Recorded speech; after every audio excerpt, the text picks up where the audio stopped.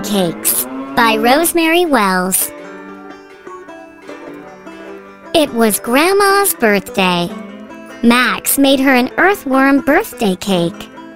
"No, Max," said Max's sister Ruby.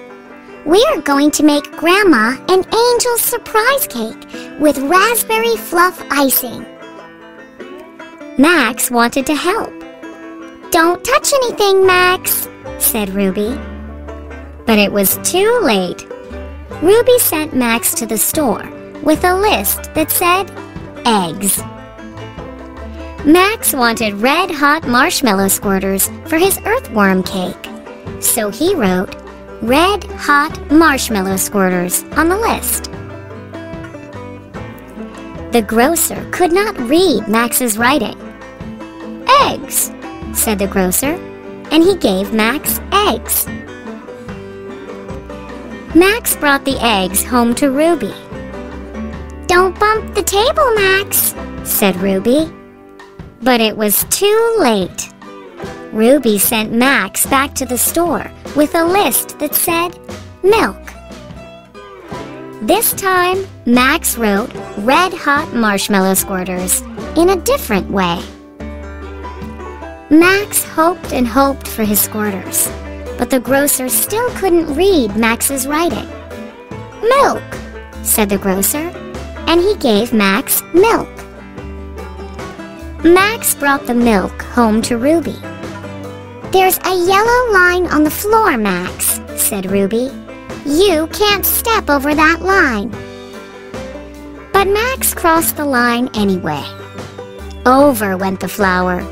Ruby got out her pencil. Flower.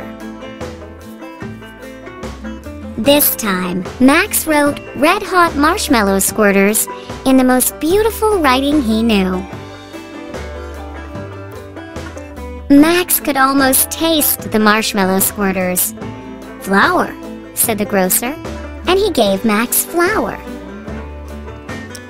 When Max got home, there was a sign on the kitchen door. "Max, the kitchen is no place for you," said Ruby. Ruby finished up her cake. She baked it and cooled it and iced it with raspberry fluff frosting. "It needs something else, Max," said Ruby. "Birthday candles, silver stars, sugar hearts, buttercream roses," wrote Ruby. Meanwhile, Max had a brand new idea. He drew a picture of red-hot marshmallow squirters on Ruby's list and ran to the grocer. He could not wait. "Birthday candles, silver stars, sugar hearts, buttercream roses," said the grocer. "What's this? Why, it must be red-hot marshmallow squirters."